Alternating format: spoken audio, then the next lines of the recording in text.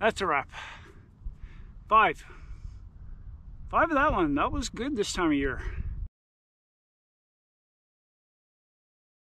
For me, nothing better than after a long day of work, getting out for a run. I know some people will go home for a rum and coke or whatever it is that they like.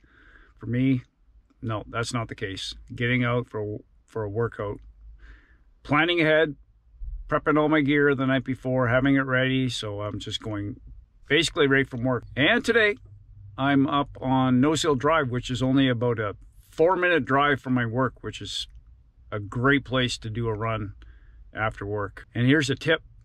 I had a snack later this afternoon, a hard-boiled egg and an apple. Perfect combination of carbohydrate, fat, and protein. So you don't get that sugar spike with just carbohydrate. Some fat and protein in there. Should be good for a little while. What's on the menu today, dog walker? Well, today, do a bit of a warm-up here. Try to go on the flats. Back that way. A little warm-up, and then I'm gonna do hill repeats up on Nose Hill there. This is the most southern end of Nose Hill Park. Considering we had snow on the ground this morning, snowed last night, -5 or so this morning. It's +10. Hey, I'd consider that. It's a fantastic day to get out for a run. Not a great place to do a warm-up. It's just nothing but rolling hills. So, just take it easy.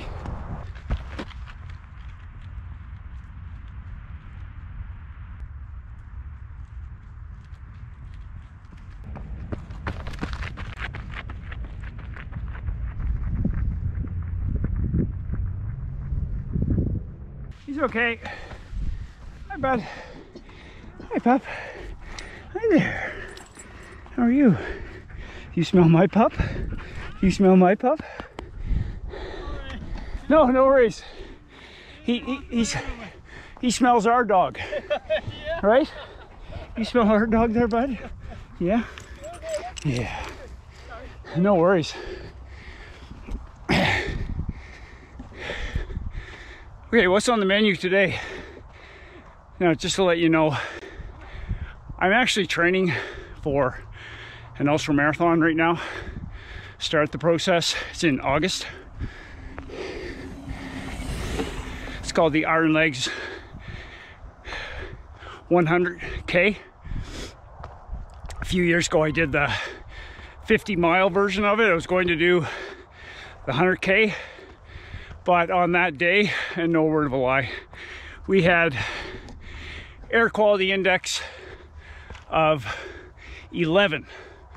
And it goes from a scale of 1 to 10 apparently. It was terrible. I felt it from the first kilometer. Managed to squeeze in the 87K version of it. It is, pardon my language, is a bitch of a race.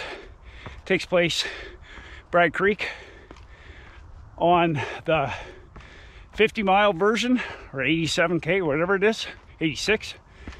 4,200 meters of elevation gain. And on the 100K version, it only adds another 200 meters. So we're looking at 4,400 meters. It's just over 14,000 feet of elevation gain. It is hard. It's harder than any Ironman I've ever done in my life, and I've done a lot. So on today's journey, time on the feet, warm up, hill, do some repeats as an ambulance goes by. Walking the uphills, because on that run, unless you're a professional, you're not running the uphills. It's a complete waste of time to do that.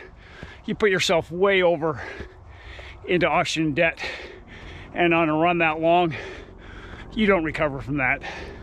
So walk the uphills, and then do my best to bomb the downhills and put that eccentric load on my legs, because the downhills are what eventually trash your legs.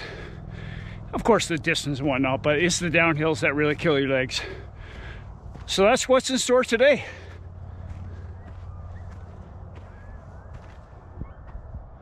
Pretty damn good view. And I can hear a bunch of coyotes over there.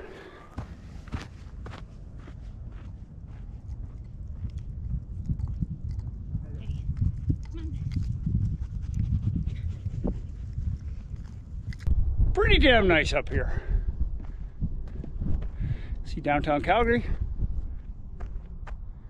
And someday all this will be yours. What, the curtains? No, not the curtains. Sorry everyone, I'm a big Monty Python fan.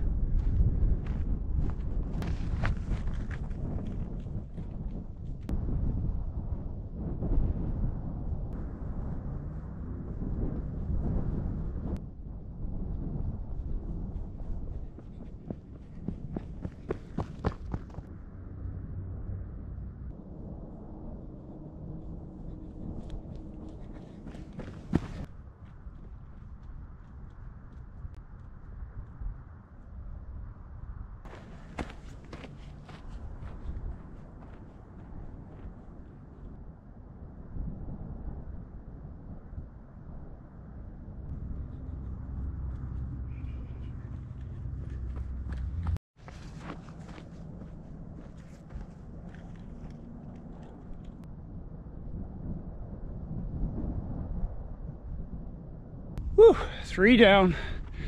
I'll put 2 more in. It's a good workout day today. As I said earlier, there could be worse places I could be right now. Stuck inside some office at work or sitting at home.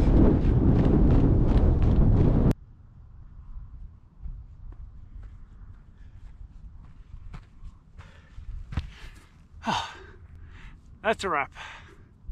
5 of that one. That was good this time of year. That eccentric load running downhill really fast. I could feel that on my legs today. They're a little bit rubbery, but that's okay. So we put some strain on the muscular system without taxing the aerobic system too much. That's the goal of this workout today, and it worked out well. Thanks for watching, everyone. Thanks for following along and all your support. Really appreciate it. Have a great day and get outside. Holy mackerel, even though that was only an hour run, just under an hour, close to 350 meters of elevation gain, I have wobbly legs after that one. Whew, that was good.